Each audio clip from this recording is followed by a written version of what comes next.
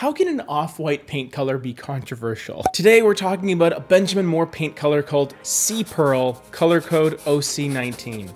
We got the code, now let's get to cracking. Color Code is a series all about paint colors. We talk about them, we break them down, and in true paint people fashion, I'm gonna give you some color options that go well with SEAPEARL, more specifically a light, a medium, and a dark color, as well as a trim color, so you'll have plenty of options to equip yourself in the color selection process. If that sounds good, let's hit the like button for good karma and get to it. SEAPEARL by Benjamin Moore is a very light neutral color in the Benjamin Moore collection of paint colors.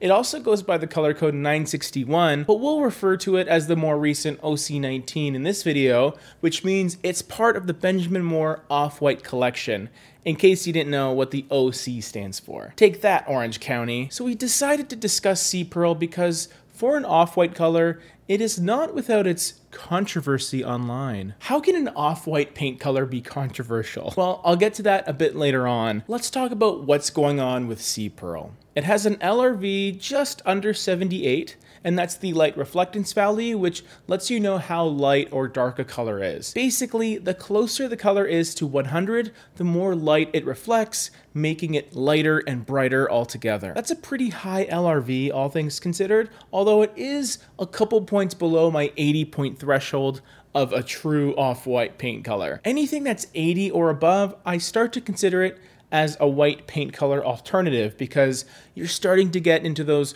more subtle undertones that may just come across as a plain white to certain people. SEAPEARL carries enough depth where if you tossed it onto the wall, it's gonna appear as a light color rather than a white. That being said, if you tossed it on the exterior of a house, it may come across as a soft white because of how bright the sun is.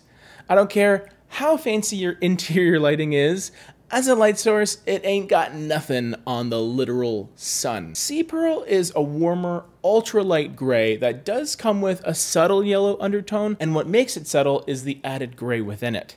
Depending on your lighting, the gray might show flashes of a very pale green, but the color itself is not green. Just think of it as a super light, desaturated grayish. Now, what are some colors that would work alongside SEAPEARL? Well, for all my subscribers that are familiar with the color code structure, you know I like to give you options. I always hit you folks with a light, a medium, and a dark color, as well as a trim color option. Now, because SEAPEARL is so light, the light color that I selected alongside it isn't necessarily a color pairing per se, but it can be a lighter alternative. We're talking about Swiss Coffee with an LRV of 84. It doesn't have a massive difference when compared to SEAPEARL, but it's noticeably brighter and can be used in place of SEAPEARL when you have insufficient lighting, for example, and you need that little boost in lightness. Where I could see them working in tandem is on different substrates. And by that I mean you're gonna have one that's perhaps in a matte finish on the walls,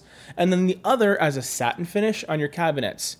Even though their LRV is a little bit close, the difference in texture and finish will have enough of a difference to allow them to kind of pop off one another. Interesting choice here. Depending on how you look at it, it could still be a color pairing in certain situations, albeit a very subtle one. For my mid-tone color selection, I opted for something relatively neutral, and instead of SEAPEARL's implied green, gray Mirage has a lot more of that green within it, and it's muted and toned with some taupe, creating an understated green that becomes an extremely versatile mid-tone color. It has an LRV of 54.9, giving it a good amount of depth without feeling too dark in most situations. It's also a great pairing with SEAPEARL because the bit of green visible in Green Mirage will soften the potential for green to show up in SEAPEARL. It'll just make it feel much softer, clean, and settled. What about my bold color fans out there? I know you're waiting for me to stir the pot a bit, and that's what I'm going to do with the third color pairing, which is the darker color here. It only has a 25 LRV, which all things considered isn't incredibly dark, but it's extremely saturated with a golden maple brown color and a delicious name. I'm talking about Ginger Snaps. And this is a deep mid-tone brown with an oxide yellow sort of Dijon mustard feeling that will create a vibrant punch of color. What's great about it is even though it's loaded with colorant, it's still warm leaning, which means it'll help keep things feeling nice and cozy. And looking at our other color pairings, Ginger Snaps is going to bring in so much color in comparison. So it's going to work with those other colors, but also settle them down a little bit so Ginger Snaps can stand out as the accent. Another fun way to incorporate a Ginger Snaps-like color is in your furniture. No, I'm not expecting you to go and buy a nice brown leather couch just to incorporate this color, but if you have these types of colors already in your home, then they'll incorporate nicely with the other colors we talked about. Now let's get to the trim color. Sea Pearl is lighter, which means it's a good idea to at least consider picking a trim color that has some level of contrast. And the way that I try and do this is to have at least a 10 LRV difference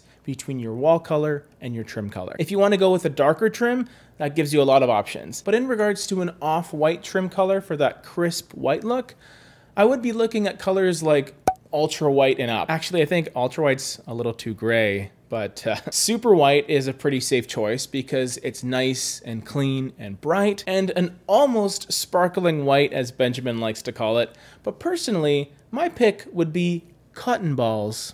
Anytime I can find an excuse to use that color, I do. It's definitely warmer leaning, but I really like its creaminess alongside these lighter, warm neutral colors. It even has a decent enough of a difference to work alongside the light color pairing we talked about earlier in Swiss Coffee. Pretty much all the colors we discussed today are warmer leaning. There's definitely a warm theme happening here, but I stand by it. Now, before we end off here, I did mention a bit of an elephant in the room when it comes to Sea Pearl. There's a lot of talk online about Sea Pearl being a bit of a pointless color. I was kind of shocked to hear it at first, but when I read a little more into it, I started to understand why people were a little frustrated. Its color code is OC19, as we know, and it has a very close neighbor with the code OC18 in Dove Wing. Dove Wing is a color that we've spoken about on this channel quite a bit. I've used it in my bathroom.